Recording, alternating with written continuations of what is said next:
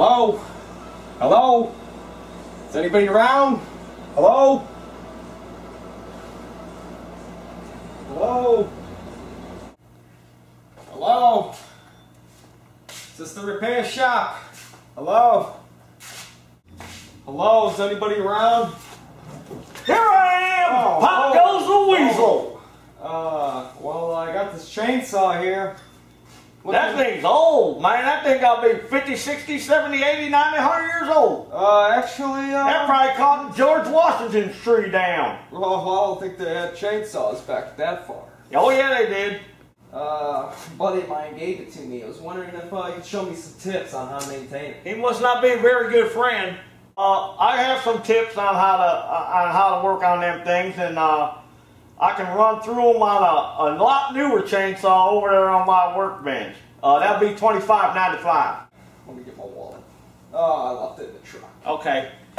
I'll be right here. All right. Knock on the door when you want to get in. Okay. Taryl here. Going to show you how to do some basic chainsaw maintenance on a chainsaw. Now, you got to remember that a chainsaw is like a hot chick. It's high maintenance. Woo! Boy, she is high maintenance. And if you break it, it can be real expensive and she'll leave you. So what I want to do is show you. Take off this gas cap, and I want to show you. Now, this is a customer saw. I want to show you how much crap and boogers is inside this gas tank. Now, what I do is I got me a paint strainer done here, doohickey, about 10 cents a piece, rigged up in this funnel here.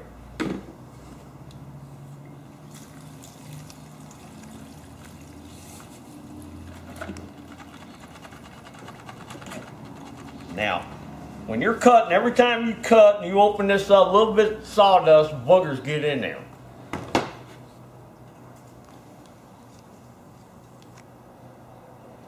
See all that junk that got in there? A lot of people don't know this, but there's a fuel filter inside this tank. There's a fuel filter right there. You can make yourself one of these tools, a piece of coat hanger. Replace that. That's very important. You need to replace that often.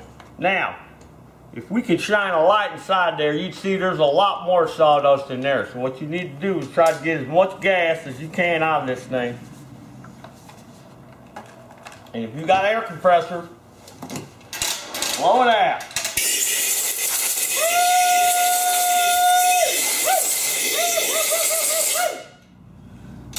Now you can do the same thing for an oiler too. You can dump it out, get all them boogers out. Put a new fuel filter on there.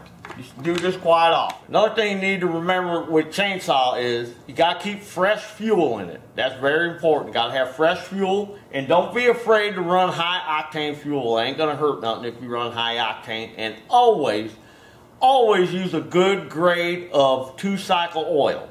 Don't go cheap. Don't buy cheap oil because you're gonna ruin your chainsaw. That $1 or that 99-cent bottle of oil, that cheap oil you buy, is going to cost you more.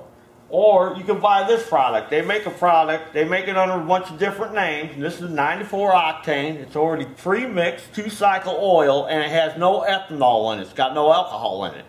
What that alcohol do is that alcohol will work against the 2-cycle oil, plus it'll also make chainsaw run real hot. And this has got a real long storage life. So if you buy this, if you're the kind of guy that don't use the chainsaw very much, you might want to buy this, put it in there for, you know, whatever this costs, $8, $9 a quart.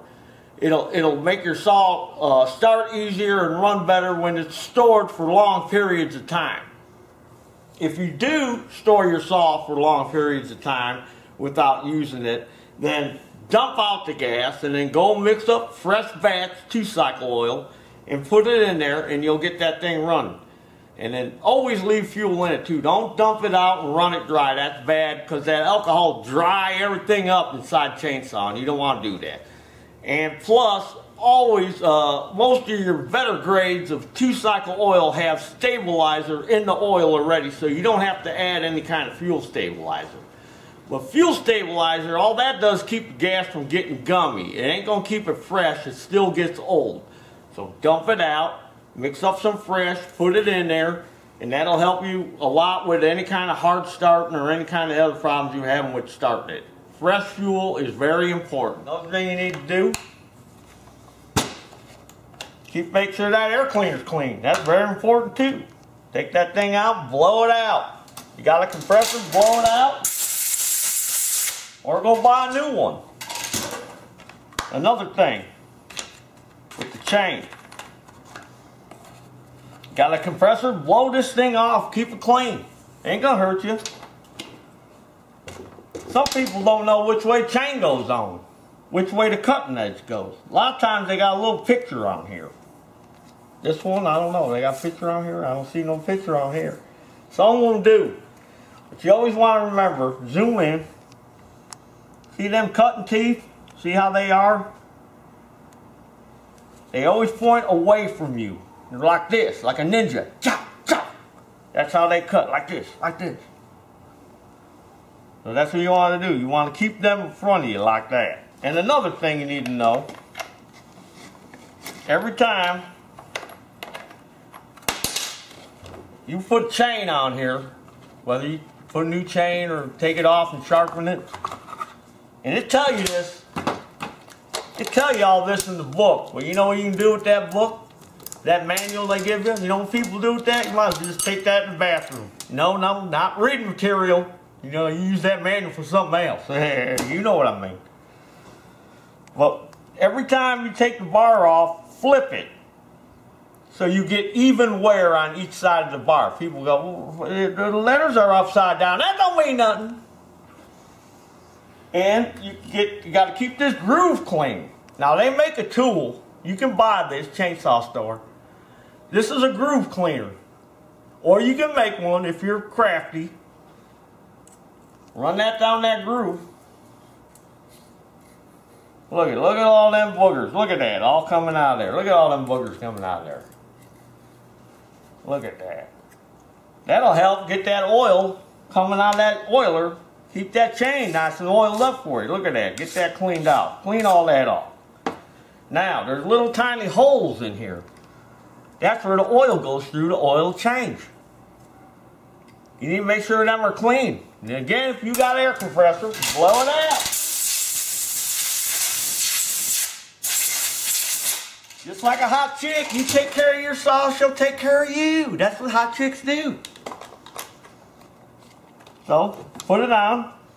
Every time you put one on, because you know when you're cutting, you're pushing like this. This is the wood. I'm going to cut my arm off. This is the log arm. You're cutting, you're pushing, the chain is pushing out here. So it's going to wear here. So if you keep flipping it, you're going to get even wear on that bar. You can tell this guy here, he ain't doing that. Look at that. Look at that blue. That's done turned blue because it got hot. Because they ain't getting a bunch of oil on it. Because he ain't keeping it clean. You got to keep it clean.